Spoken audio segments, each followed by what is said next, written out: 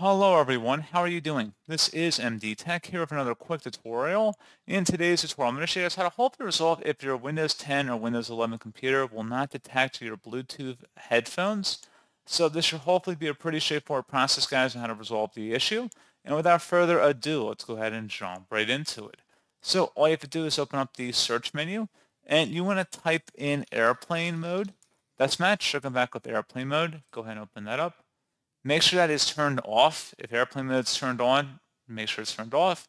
And underneath wireless devices, make sure Bluetooth is toggled to the on position. So both of these settings are important. Make sure they're both configured correctly here. And once that's done, close out of here. And if that was not the solution to your problem, go ahead and open up the search menu and type in Device Manager. Best match should come back with Device Manager. Go ahead and open that up. Double click on the Bluetooth selection in here, and then right click on your Bluetooth device and select Update Driver. Select Browse My Computer for drivers, and then select Let me pick from a list of available drivers on my computer.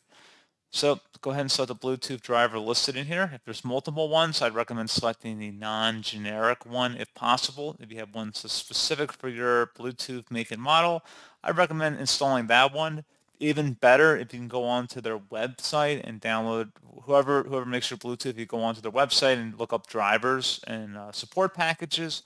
I'd recommend getting it directly through them, but this is an alternative method possibly to resolving your issue. So that's why we're exploring it for today's tutorial. And it's a pretty general tutorial. There's a lot of different Bluetooth manufacturers out there, a lot of different names. So we're just kind of going with general tips for this tutorial. So again, that's something else to take a look at for this part of the video. And something else we want to look at, if we open up the search menu and type in services, go ahead and open that up. And you want to go down to the Bluetooth support service and double click on it. Set startup type to automatic, and if service status is stopped, you want to go ahead and select the start option and then select apply and OK. And then once that's done, go ahead and close out of here, and you want to restart your computer.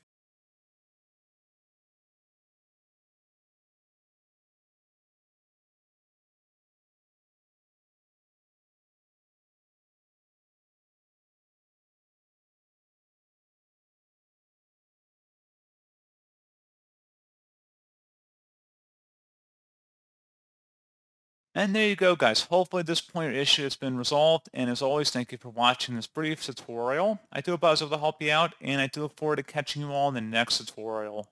Goodbye.